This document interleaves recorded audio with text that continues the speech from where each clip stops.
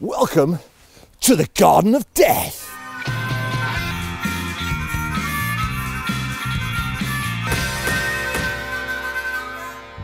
Humans are weird creatures. We're obsessed with life. We're obsessed with trying to extend our lives. We're trying to drink green sludge and go to the gym and put chia seeds down our pants and cover ourselves in rare honey and all those things to make our lives longer. But we're also obsessed with death. And that crow going bleh, basically means that crow is also obsessed with death, and crows are associated with death. Death fascinates us. Video games, books, movies, songs. We just can't get enough of death because what happens when you die? What does it feel like? Where do you go? How much do coffins cost? What songs shall I have at my funeral? We are obsessed with death. So today I've come to Kelly's house, which is a poison garden down in Devon, and there's enough death in this garden to wipe out everybody in Devon. It is full of really dangerous, really exciting, really fantastic plants. I can't wait to get involved and show you some of these monsters because they are also wonderful and beautiful and misunderstood. All you need to do is learn about them and learn how not to get wiped out by them, and then just respect them. So without any further ado, welcome to the Garden of Death. So it's springtime, and let's start with everybody's favourite springtime flower, bluebells. Now, what's wrong with this picture? Well, these are Spanish bluebells, they're not British bluebells. And some people go, oh, nasty Spanish bluebells. But actually, they're very, very beautiful. And they've been in this country since the 17th century, so it's about time we just kind of got over that. But beautiful, nothing better than a bluebell would in the spring. But are they dangerous? Are they death or are they dinner? I don't know about death, but you do not want to eat these. Nausea, vomiting, stomach upsets, all the usual kind of suspects of something really nasty. They contain toxic glycosides, which basically will make you feel absolutely crap. One of the funniest things I read about them is somebody said, oh, well, you can easily mistake, the bulb of a bluebell for like, a spring onion or something, and that would be a bad mistake to make. If you mistake the bulb of one of these for a spring onion, you're a bloody idiot, because just smell it. It doesn't smell like onion. It doesn't really look like a spring onion either, to be perfectly honest with you. But yeah, you don't want to eat them. Also, you don't want to start picking them either. You can actually get in a lot of trouble because bluebells are protected. They're protected because we love them. They're protected because, they are actually the most popular flower in the UK. Also, bluebell woods, because they spread all out across the floor, the leaves are really susceptible to being squashed by being trodden on, which basically destroys them. So you have to be careful around them. You're not supposed to pick them. This is private land, so technically you could, but whatever you do, don't uproot them. If you're caught going out and uprooting bluebells, you can get up to a £5,000 fine and even go to prison. Even go to prison for bluebells. Imagine being in prison.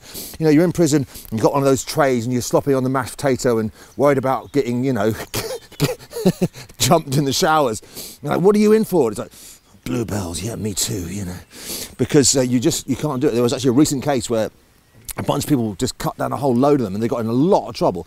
So enjoy the bluebells this time of year. Wonderful thing, walking through a bluebell wood, one of the most fabulous things you can do, but please don't touch them, don't cut them down, for goodness sake, don't eat them.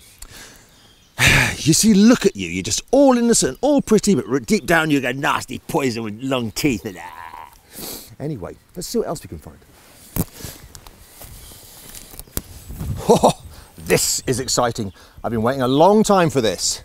This, what do we think? Unassuming looking thing, pretty little flowers, pretty little frondy type leaves. That can't be death, surely. Well, you'd be wrong. This is death, death, death. Pushing up the daisies, pennies on your eyes. Make sure you've got those final expenses sorted out. Choose the music for your funeral. This is death. This is Wolfsbane or monk's hood. It is listed as arguably the most dangerous plant in the country with hemlock and yew possibly. It's quite easy to recognise, thankfully. I mean, you don't generally find this in the wild. It tends to be more in people's gardens, although it could get into the wild, obviously, because the plants do these things. These purple flowers, they get quite big and sort of bluish colour. When they mature, the leaves are quite easy to recognise. They're sort of fronds. They look like a bit like antlers, I always think. But this is incredibly dangerous. It contains a substance called aconite, and basically the list of symptoms: dizziness, numbness, heart problems, nausea, etc., etc. And there's no cure for it. So if you eat a load of this stuff, you're doomed. You're finished. It's game over. You can even get it from getting it on your skin. It can do you harm. So it's really do want to touch it. And what's quite strange is you can buy this stuff from a garden centre and it doesn't come with a warning, which I think is a little bit remiss. I'm not saying don't have it in your garden. As long as you know what it is and you respect it, that's absolutely fine, but it is incredibly dangerous. Why is it called Wolfsbane? Well, it's either that it scares away werewolves, or it can make you turn into, like, shapeshift, like into a werewolf or something like that. Of course, neither being true because werewolves are made up. But, you know, if you think you've got a werewolf on your property, it might help you. I think maybe a big gun or just moving somewhere else. We'll phone the werewolf police if there are there werewolf police? It's quite famous in history. There was someone called Medea who tried to fool King Aegeus into killing his son Theseus with this stuff, and apparently Medea's mother is the person who actually discovered this poison. Also, famously, Claudius, the Roman Emperor Claudius, his wife Agrippina, poisoned him with aconite. So it's pretty nasty stuff. It's not actually, I say, that common in the wild, pretty rare in the wild, but you will see it in gardens. It's very pretty, it's a wonderful thing, but really avoid, don't touch it, don't eat it, don't give it to your friends, don't give it to your dogs, don't put it in a cake. Oh look, that'll look pretty on a cake. People do that stuff, you know. I saw a cake the other day, we were looking online, it had laburnum on it. What is wrong with you? Anyway, why are you like this? Still, Wolfsbane monkshood, very cool, very dangerous. Yew bugger. It's a yew tree. Looks fairly innocent, doesn't it? Just like a nice sort of piney type thing. Of course, yew trees, very famous. One of the most lethal things yew trees were used for was for making longbows, which of course at the Battle of Crecy, various battles in Scotland, Battle of Agincourt, was the kind of the nuclear weapon of the medieval era. You know, Edward III and Henry V relied upon it to wipe out their enemies. Whether the yew was actually made from English yew, Welsh yew, Spanish yew, lots of people have different thoughts on that, but either way, these trees were used to make these incredibly powerful bows. Yew trees and the wood is extremely, extremely poisonous. It contains a substance called taxine. This stuff will end you. Now, you mustn't eat the leaves, you mustn't eat the, well, not that you'd eat the wood. Who eats wood? Maybe people eat wood, the bark. You don't really want to get it on your skin and your mouth at all. Now, controversially, there are berries on the yew tree later in the year, and they are edible. They don't particularly taste very nice, but they are edible. And I got in an argument with someone about this, because my view of this is, just don't bother with them, because whilst the fruit's edible, the seed is one of the most poisonous parts of the entire plant, and it will kill you. You eat that seed, a couple of those seeds, you bite into it by accident and swallow it. I mean, it's really, really dangerous, particularly for children. I mean, it'll wipe them out. So my view on that is, just don't bother with it. Okay, there are much better fruits out there to eat. I have to say it's edible because, but taxine, yeah, very dangerous. But so yew tree, quite easy to recognise. I mean, it looks like any other kind of like sort of conifer sort of pine, but all of these, you see all the shoots sort of coming out from the side. They're very sort of bushy kinds of trees. And when they get older, they're very old and gnarly. Some of the oldest trees, there's a yew tree in Scotland, which is supposed to be about 5,000 years old or something crazy like that. Very easy to recognise the bark. It's sort of flaky, reddish bark. A good one to know, you know, and just really one to admire. They're wonderful trees. They live a long time. They're kind of wise old man of the forest thing, and I'm really, really fond of yew trees. But just leave them be, enjoy them, and just don't touch them. Don't get this stuff in your mouth or in your hands and stuff, because it can be quite nasty. But a wonderful tree for stories, you know. It's great that it's got this, you know, the idea of them making the bows out of there, and, you know, all these sort of the 100 Years' War, which was just like most wars, utterly pointless, but you know, there it is. It happened, and actually it turns out that I think we actually ended up losing the 100 Years' War, thanks to various stupidity. We shouldn't have started it in the first place. Anyway, there we are.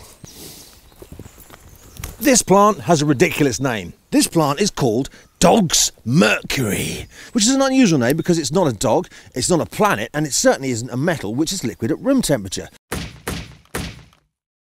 And is it death or is it dinner? Well, it's actually a really nasty little plant. It looks like an unimposing little thing, but, you know, it's going to give you diarrhea and nausea and depression, and you'll break up with your girlfriend and you have nightmares, and you're hallucinating, and you think that, you wake up and you think that your nipples are self-destruct buttons and you're afraid to touch them, and it's just this small, unimposing little plant. Oh, but it wants to kill you.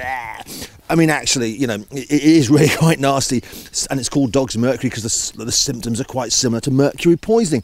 Obviously, not good for dogs, not good for anybody, really. The only thing that is good for us is apparently something called a speckled cricket, which I think is the larvae of that particular creature. It seems to like this stuff. Must be a tough little bugger, mustn't it, be able to survive all that stuff? Or maybe it just puts it to one side and just does a little bit of meditation.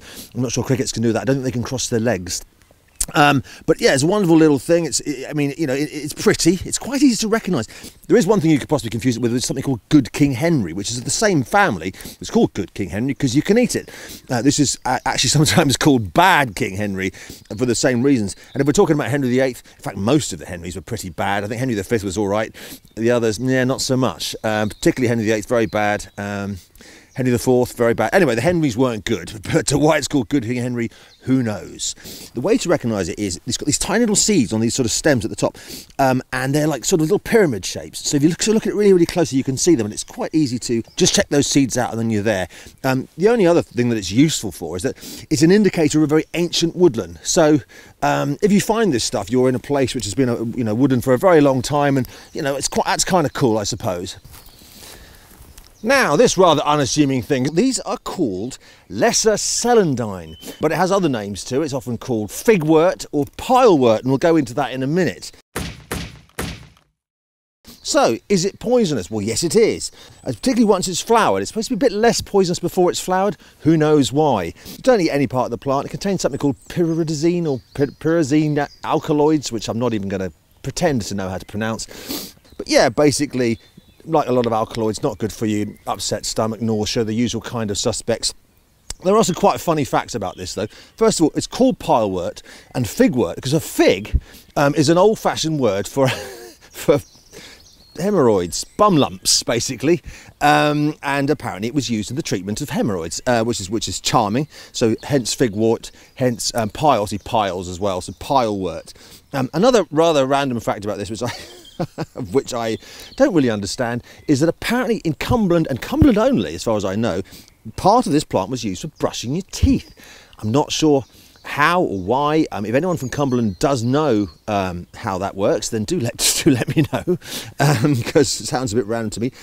I also heard that if you were to pick it before the flowers, it could be used for treating scurvy, which presumably means it's got quite a lot of vitamin C in it. But again, there's much better things for scurvy, scurvy grass, for example, or rose hips that have got a lot of vitamin C in them, rather than this, which obviously has a sort of toxicity to it. I've also read that you can use the root as a starchy winter vegetable if you boil it X amount of times. It's often the case with a lot of things. If you give them enough cooking, you can eat them, but you know, by the time you've boiled it that many times, it's going to be a bit tasteless, isn't it? So there's other things to eat which are better. But so this is the lesser celandine, and there's also a greater celandine which is also in this garden, and we're going to have a look at that again in a minute as well. But yeah, it's quite an interesting plant. It's everywhere this time of year. It's quite easy to recognise, as well as the yellow flowers, the leaves, these sort of spade-shaped leaves, and they've got these sort of lighter patches on them, and that makes it quite easy to recognise. It carpets the floor. I mean, even in London, where I've been living, it's absolutely everywhere, this stuff. And it's pretty. I mean, if you get it across your lawn, it's very nice. It's the same family as buttercups, but yeah, best to look at and not to eat, in my opinion.